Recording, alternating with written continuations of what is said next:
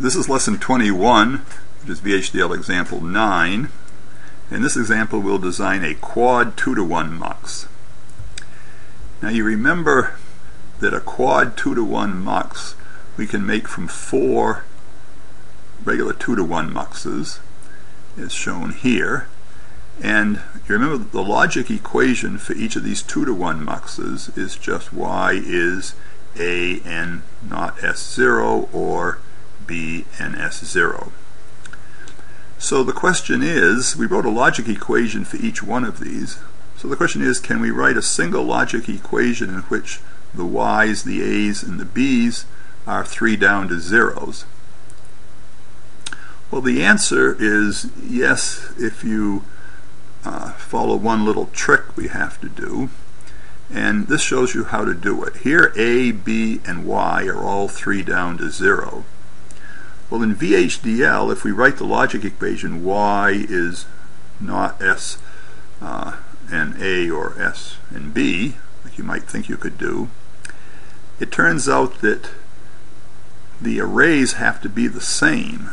So we really can't just use s here. We have to define a signal s4, which is also 3 down to 0. And then we'll concatenate 4 s's together. This ampersand symbol means concatenation. So s4 is just s3, s2, s1, s0. And each of those bits is just whatever s is, this input s, 0, 1. So we got s, s, s, s. So this is a 3 down to 0. And now we use the s4 in here. So this single logic equation will expand into 4 logic equations, namely y3 is not s3, which is just s and a3, or s and b3. And similarly, y2, y1, y0 will be not s and a0, or s and b0. So this is a little trick you have to remember. So that will work. The easiest way to do it, however, is to use the if statement that we had for a 2-to-1 MUX. And if you remember, this is exactly the if statement we had for the 2-to-1 MUX. If s is 0, then y is a, else y is b. But in that case, a, b, s, and y were all just of standard logic. Well, if we just change a, b, and y to standard logic 3 down to 0, this becomes a quad 2-to-1 MUX. And we can just keep s as standard logic here. So if s is 0, this s is 0, then y, this 3 down to 0, gets a 3 down to 0. That means y3 gets a3, y2, a2, y1, a1, y0, a0, and so forth. Same for b. So this is the easiest way to make a quad 2-to-1 MUX. We could also use this conditional assignment statement that we had. Again, a, b, and y are all 3 down to 0. S is standard logic. And we could just write y gets assigned a when s equals 0, else b. So there are 3 different ways to make a quad 2-to-1 MUX. You could simulate any one of them or all of them and you'll get the same result.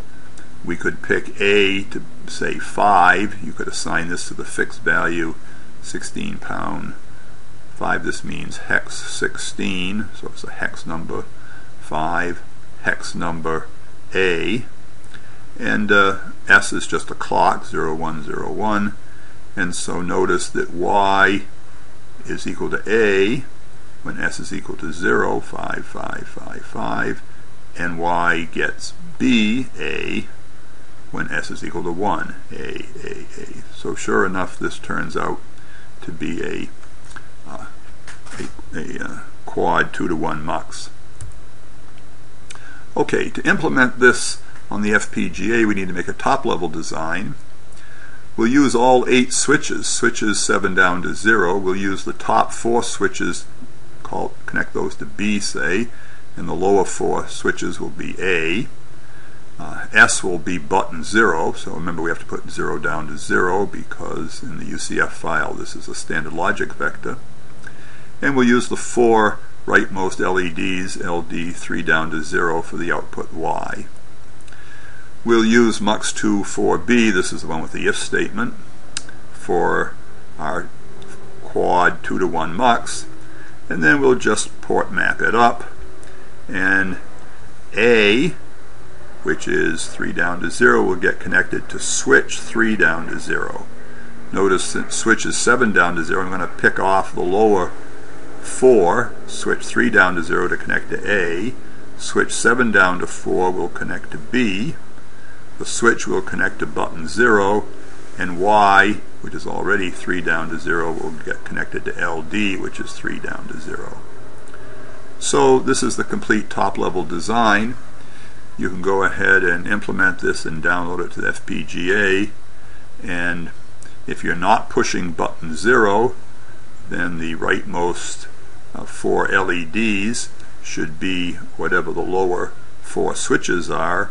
If you do press button 0, then the rightmost LEDs should be the same as the leftmost 4 switches B.